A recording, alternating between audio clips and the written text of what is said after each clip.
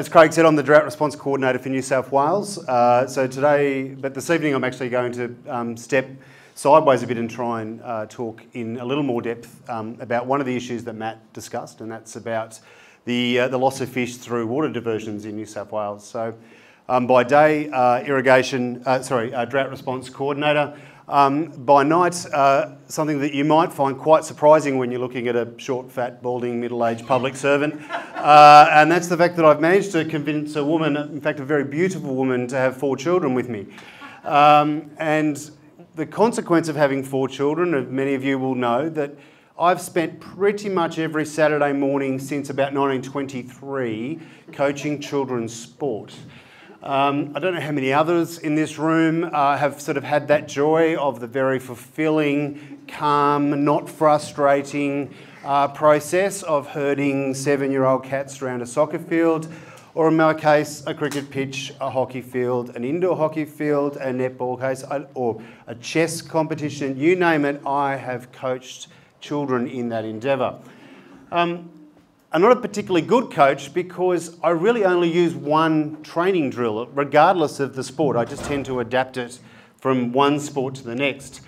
And it's the classic game called Rob the Nest. So I can adapt this to any sporting endeavour that you like. It's a very simple process. You start with 4 people in 4 corners and you have a nest in the middle, which is made up of spherical objects, ovoid objects, square objects, chess pieces, you name it.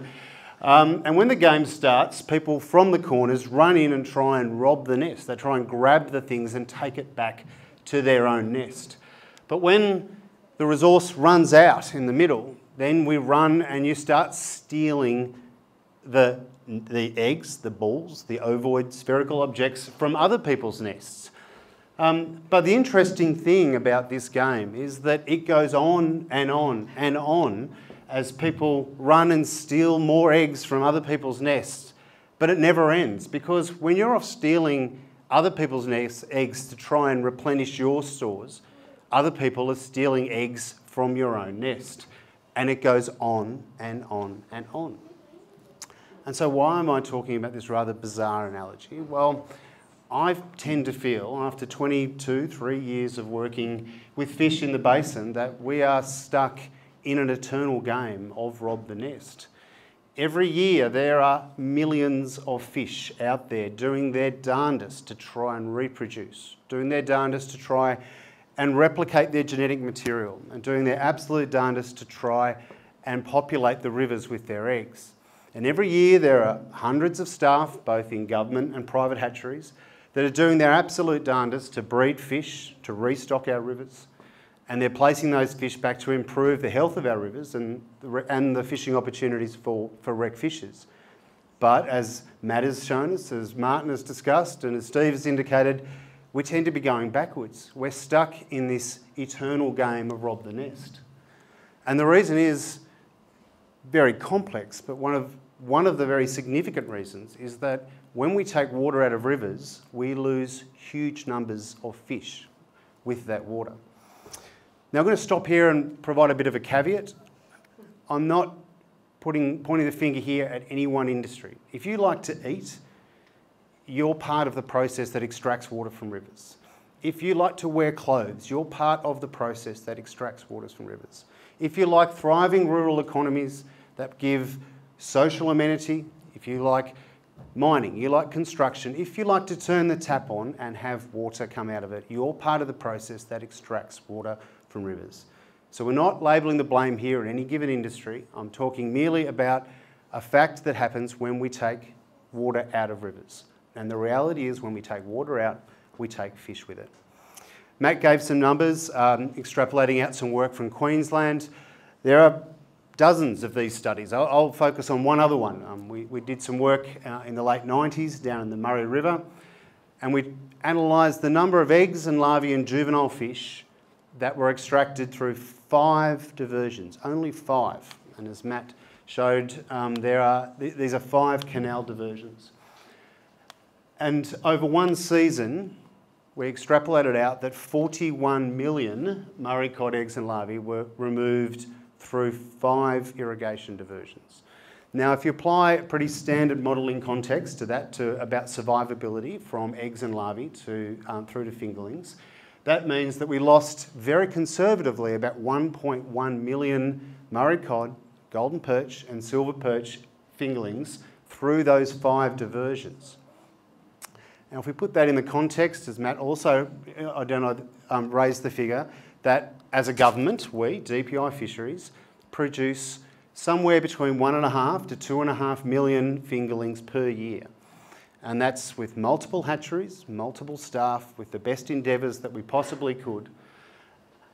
And we're cancelling that out over 5, 6 or 7 diversions, in over 500 kilometres of river.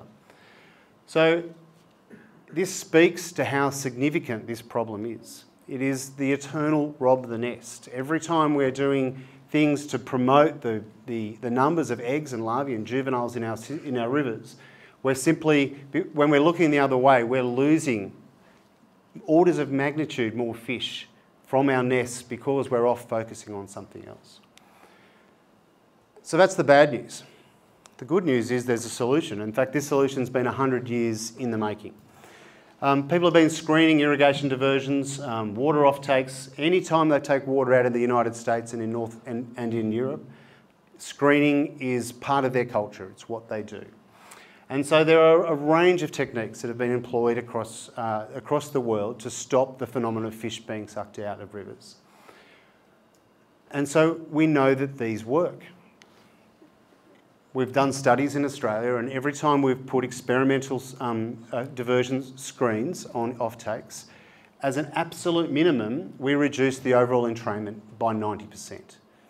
So if we go back to my numbers, about 1.1 million fingerlings, in 5 diversions. We look at Matt's numbers of hundreds of millions of fish being removed.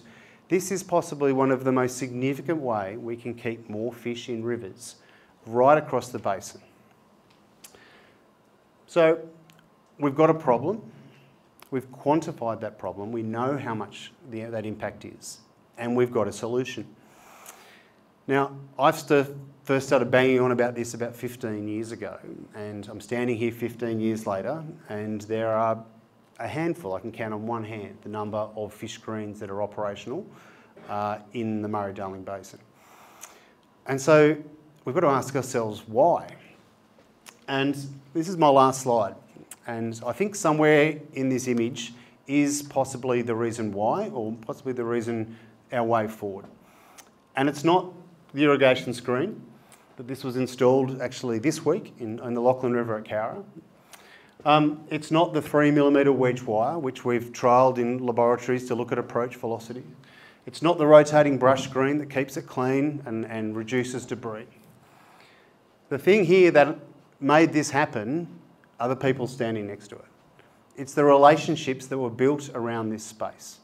It's the understanding between industry, between irrigators, between the irrigation supply industry, that's Brett Kelly from AWMA, and from scientists and fisheries biologists. Behind this camera is Craig Boyes, who's dedicated the last decade of his career to try and understand more about the impacts of irrigation losses and our opportunities to mitigate that through fish screens. And I think that this is the key. We need to build on those relationships. Anyone that's spent any time with me in a professional context will get quite bored of my saying that natural resource management is a social process. We don't manage fish by managing the fish themselves. We manage fish by managing the way people interact with fish. And so, as Martin had one take-home point, I'm going to have one take-home point.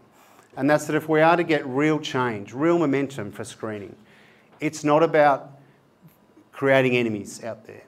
It's not about creating an argument that there's good guys and bad guys, or that certain sectors or industries are wreaking havoc upon our rivers.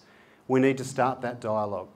We need to build that relationship and make genuine partnerships with industry so that they can be part of the process, part of a solution, and don't feel threatened by what is obviously, a very significant impact of people's day-to-day business.